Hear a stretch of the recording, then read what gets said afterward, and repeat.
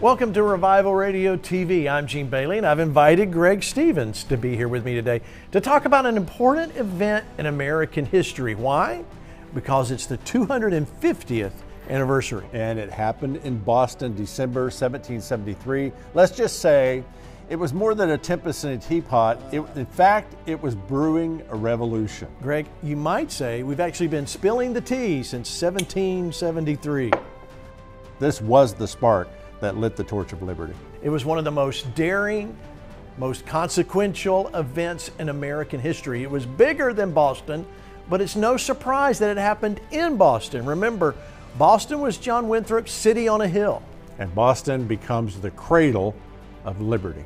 So what are we talking about? The Boston Tea Party, like you've never heard it before, on today's edition of Revival Radio TV.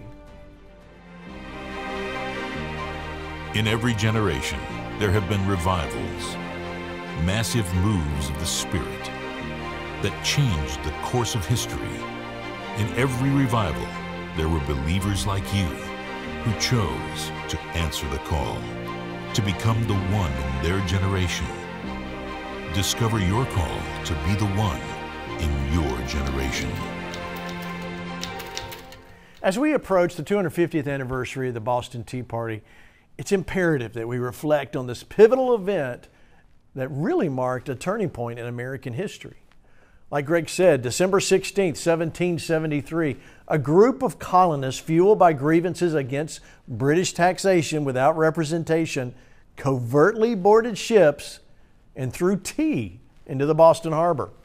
This act of defiance, now known as the Boston Tea Party, would reverberate far beyond the harbor waters, becoming the actual spark that ignited the flames of the American Revolution. Now, the Boston Tea Party wasn't merely an isolated act of protest against taxation. It was born out of the deep-seated frustration and resistance of the American colonists against perceived injustice. And it wasn't a coincidence that it began in Boston, the city on a hill.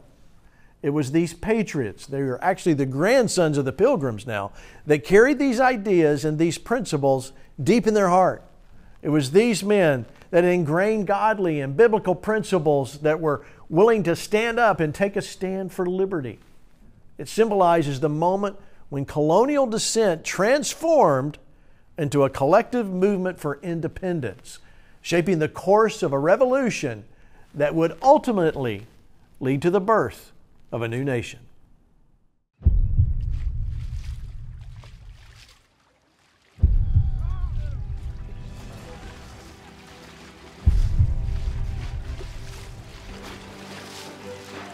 In the frosty night air of December 16, 1773, the stage was set for a defining moment in the lead-up to the American Revolution, the Boston Tea Party.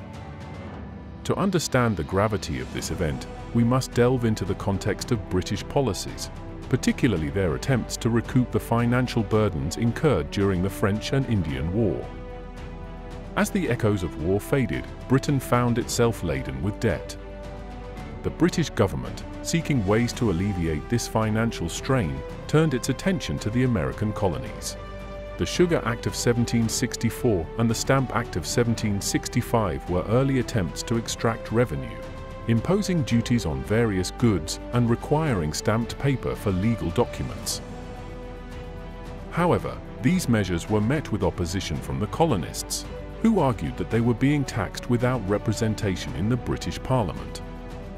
The tension escalated with the Townshend Acts of 1767, which imposed taxes on imported goods like glass, paper, and tea.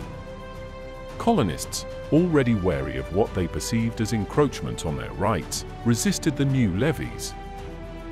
British troops were dispatched to maintain order, further heightening animosity. The crux of the matter lay in the British perspective on governance. The British government contended that the colonies, having benefited from British protection during the French and Indian War, should contribute to the expenses of their defence. The turning point came with the Tea Act of 1773, which granted the British East India Company a monopoly on tea sales in the colonies.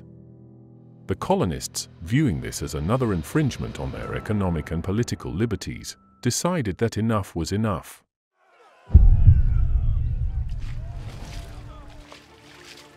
stage was set for that December night when a group of colonists disguised themselves as Indians. The harbour witnessed an act of defiance as 342 chests of tea were tossed overboard, marking the culmination of colonial frustration. The colonists, many of whom considered themselves loyal English subjects, felt that their rights as Englishmen were not being respected. The absence of representation in the British political system became a glaring grievance, echoing the mantra, "No taxation without representation." This sentiment became a unifying force, bringing together colonists from different regions in a shared struggle against what they perceived as unjust governance. The rallying cry reverberated through the First Continental Congress in 1774, where delegates articulated their grievances and called for collective action. The Boston Tea Party, though a single event, rippled through history, shaping the trajectory of the American Revolution.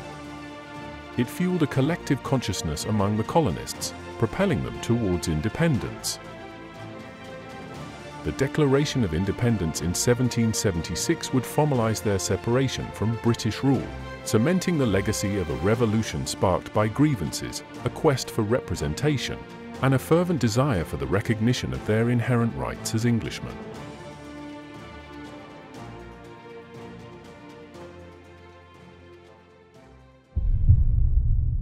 All right, so Greg, civil disobedience is not a riot. It's not looting. It's not destruction of private property.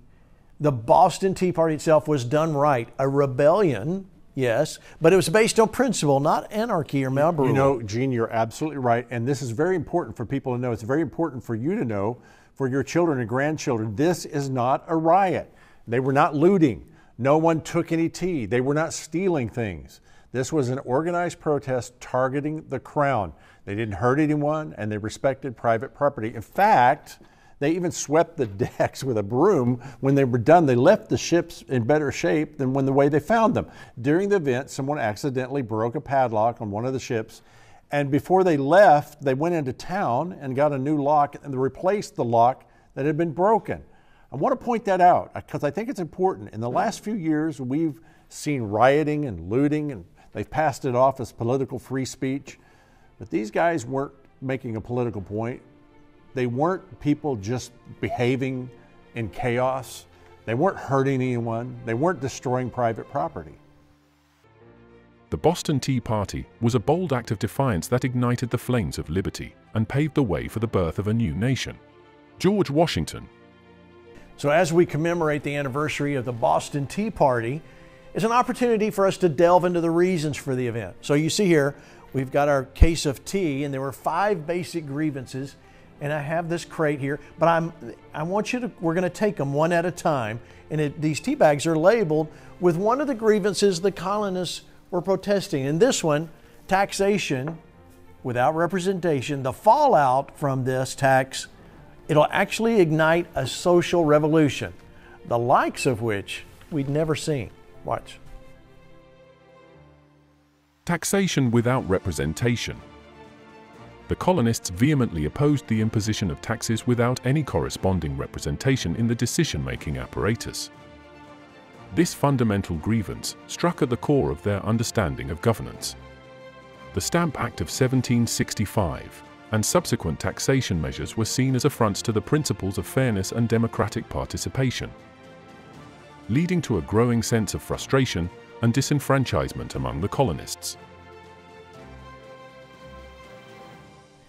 Now, the king thought that the colonists were acting like petulant children, Greg, and he didn't view them as Englishmen, and this became evident in the policies of the crown. So what did the colonists really mean? Did they consider it a breach of their rights when they said no taxation without representation? Gene, the ownership of private property and the right of consenting to taxation, that's fundamental to the Western civilization. It goes all the way back to the Magna Carta, actually. To demonstrate this, I have copies of the Declaration of Independence and the Constitution of the United States so that we can see the objection. The colonists, echoing the Declaration of Independence, argued that the imposition of taxes without their consent denied them inalienable right to representation. They contended that the British Crown, by enforcing taxation without colonial input, without us being able to give our input to something, violated the fundamental principle that just governments derive their power from the consent of the governed. Gene, the Boston Tea Party, viewed through this lens, was a manifestation of the commitment to the unassailable right to participate in the decisions that directly affect our lives. The idea of private property is an inalienable, God-given right, and taxation without representation, well, it's theft. Sure is. George Washington said this, I'll prove this by his quote. He said, "What right does King George have to put his hand in my pocket?" Well, the colonists viewed the repetitive taxation as a strategy by the Crown to erode our liberty, but the Crown just wanted money. They weren't constrained in wanting it either. This is what sparked the English Civil War. God-given rights, individual liberties, representative government, and the foundation. This is our foundation. It's the foundation of America. And these principles are what fueled the revolution to defend these very rights. The Boston Tea Party was a resounding declaration that Americans would not be silent victims of unjust rule. Samuel Adams. So our next point is trade restrictions. The British were interrupting free enterprise, which was also seen as an infringement on their fundamental rights. Trade restrictions. British policies placed taxes on imported goods such as glass, paper, and tea, hindering the economic progress of the American colonies. These trade restrictions curtailed the colonies' ability to engage in open commerce. This stifled economic growth and limited opportunities for prosperity. The colonists saw these measures not only as economic burdens, but also as attempts to control their economic activities for the sole benefit of the British Empire. Greg, how did the colonists see this? Well, we have good insight on it with the Declaration of Independence. The emphasis on the pursuit of happiness resonated with the colonists' perspectives on trade restrictions. Limiting colonial economic opportunities impeded the pursuit of happiness by hindering economic growth and prosperity. See, the Boston Tea Party, within this context, can be seen as an act of economic self-defense, a symbolic gesture against policies that curtailed the colonists' abilities to engage in free and open commerce. The Declaration's own wording of life, liberty, and the pursuit of happiness comes originally from John Locke's second or treatise of government, or two treaties of government. Thomas Jefferson actually changed Locke's words from pursuit of property to pursuit of happiness. So this concept is deeply rooted in the pursuit of profit, which is viewed as private property. And of course, we know it has biblical roots as well. Right. You can find it over in 2 Thessalonians chapter 3, verse 10 through 13 says, "If anyone will not work, neither shall he eat." Remember what Bradford and the Plymouth Pilgrims found out when communal property and it didn't work out so well? Right. Men are motivated by the ability to profit off their own labor. Because of fallen human nature, if men aren't compelled, they won't work. And this is why communism doesn't work. The Boston Tea Party was not just an act of protest. It was a symbol of the indomitable spirit of a people unwilling to bow to unjust authority. Thomas Jefferson. So this next one's a big one, Greg. In fact, it's so big, it actually went into the Constitution. Troops. It's troops. I can't be required by the federal government to house troops in my house or give my house over to the military. But I also, it's right here, it's in Article 4. I am not allowed, they're not allowed to search my house without a warrant. You cannot just bust the door down and take over my house. Sounds familiar, doesn't it? It does. All right, watch this. Presence of British troops. The Quartering Act and the deployment of British troops in the colonies without colonial consent fueled resentment among the colonists. The physical presence of these troops, ostensibly there to maintain order, was perceived as an infringement on colonial autonomy and a constant reminder of British control. This military presence contributed significantly to the growing animosity between the colonists and the British Crown. Greg, they forced private citizens. This is like history repeating itself, but they forced private citizens to house their troops. Can you imagine? And they turned, now they turned the church in Boston into a place to house, to actually use it as a stable for their horses. So you couldn't have church. So they shut down our ability to worship Kind of reminds me of, Oh, yeah. of a time here where churches were not essential. No, their horses were more important. It wasn't just a practical matter of housing troops, though. It was meant, like you just said, it was an insult. It was meant to say, we're from the government and you're going to do what we say. And the colonists aligning with the Declaration right here, the Declaration of Independence, the assertion of our right to life, liberty, pursuit of happiness. The presence of the troops was in opposition to that. It was a threat to our well-being. Imagine if they could knock on your door and kick you out of your own home, out of your bedroom. We're now going to sleep here. This will now become our property. The Quartering Act and the stationing of troops were viewed as an infringement on the right to live free from an unwarranted intrusion of a standing army. The Boston Tea Party, from this perspective, was a nonviolent expression of the determination to secure the basic right for a peaceful existence. The revolution was effected before the war commenced. The revolution was in the minds and hearts of the people, a change in their religious sentiments of their duties and obligations. John Adams. All right, let's move on to our colonial rights. Okay, let me be part of throwing something overboard here. Yeah, okay, there we go. Right. There's your rights. It's one that protects our free speech. And the truth is, Greg, the Crown even smashed printing presses to control free speech. It's so unusual to me that what we're dealing with today, as we're going through all of this on today's program, I know you're doing what I'm doing. You're going, wow, we're repeating what they had to deal with all over again. Amendment. That's the First Amendment. That's the first. Violations of the right of privacy, such as searches and seizures without proper warrants, all of it contributed to the discontent. That's the Fourth Amendment to the Constitution. Watch this. Violations of rights and liberties. Colonial rights and liberties were perceived to be under threat as British authorities engaged in searches and seizures without proper warrants. The writs of assistance, for example, granted broad powers to officials, leading to invasive practices that undermined the colonists' sense of privacy and personal freedom. These perceived violations intensified the colonists' dissatisfaction and fueled their determination to resist what they saw as overreaching British authority. So, Greg, isn't this just another one of our rights that goes all the way back to the Magna Carta? Yes, it does. It absolutely goes back there because the framers of the Constitution, and in particular the drafters of the Bill of Rights, were mindful of large portions of that Magna Carta and were strongly indebted to a long English and colonial legal heritage. The Declaration's reference to inalienable rights, including the right to liberty, encapsulates the colonists' grievances against the violations of their rights and liberties. Parliament acts like the writs of assistance, allowing unwarranted search and seizures, allowed British soldiers to inspect shops, warehouses, and private homes at will. You know what they were looking for? Guns. They were looking for weapons. So there's your Second Amendment. These were all perceived as encroachments on the liberty of the colonists. The destruction of tea in Boston Harbor symbolizes a resistance against oppressive measures that threaten our inherent rights as Americans. Is life so dear or peace so sweet as to be purchased at the price of chains and slavery? God forbid it. I know not what course others may take, but as for me, give me liberty or give me death. Patrick Henry. All right, so now that makes us to our fifth bag. Go ahead, Greg, hand it to me. It's government.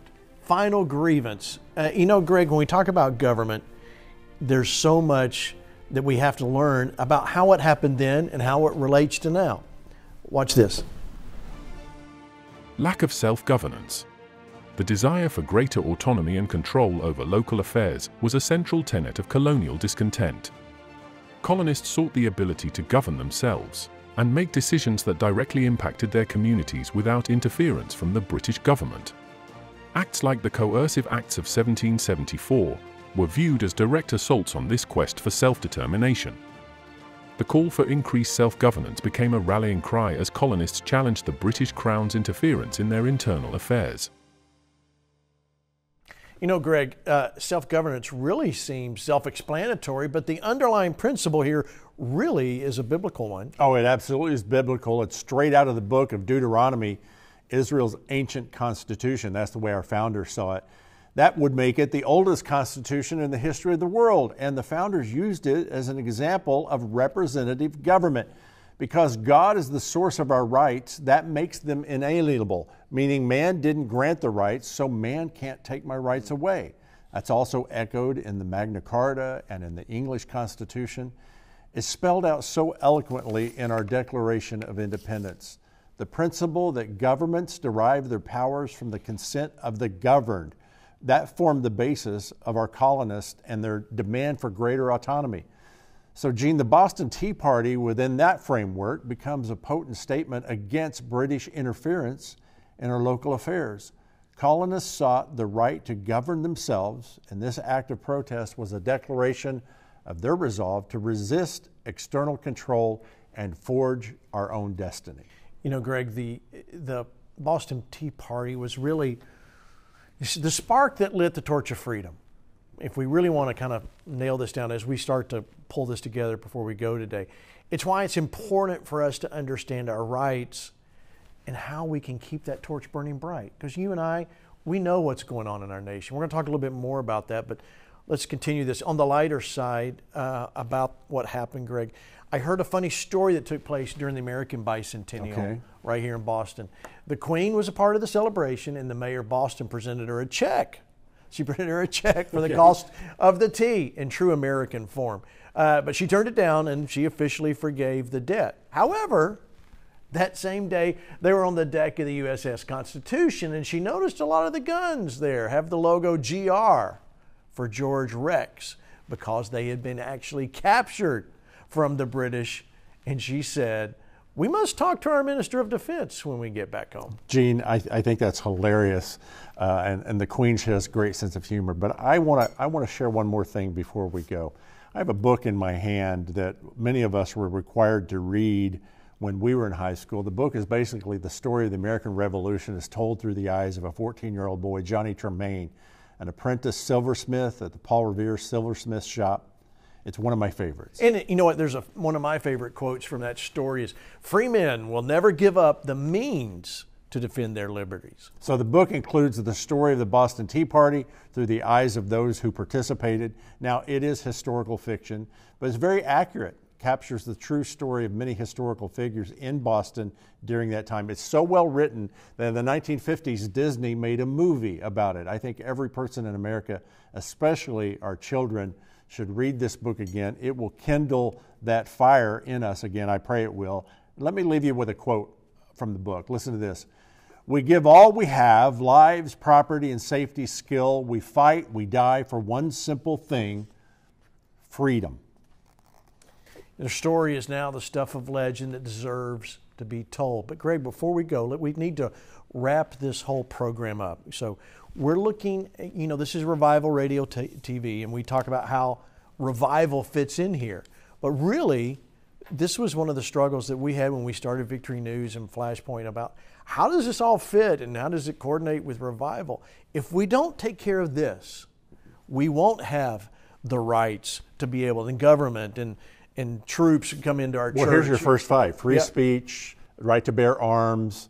You can't have your house invaded by a federal government or a government. All of these things are things we see in the news, on Victory News every day, but they're in our Constitution. I really believe that the federal government is terrified of we the people. And you see that today. I mean, the things they fought for are the things we're facing again. Well, you and I both have been censored many times on social media and other outlets, and you know, I'm looking at government and rights, even taxation. You know, there is a move out there to keep people away. They don't want you.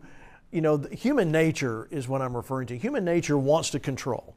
It always wants to control. So what you see, what we've talked about today, what happened in Boston, is that story keeps being played out through history. No matter what nation it is, it seems like we keep seeing this over and over and over again. Man tries to take over and control an outcome, and the people stand up and say, "No, you're not going to do this." They wanted limited government at the lowest level, instead of coming off from one place, Washington, D.C. Trade. You remember during COVID, when they picked the winners and losers, what businesses could stay open and what businesses could not stay open. You could have church in Home Depot, but you couldn't have it at church. You know, people were doing that.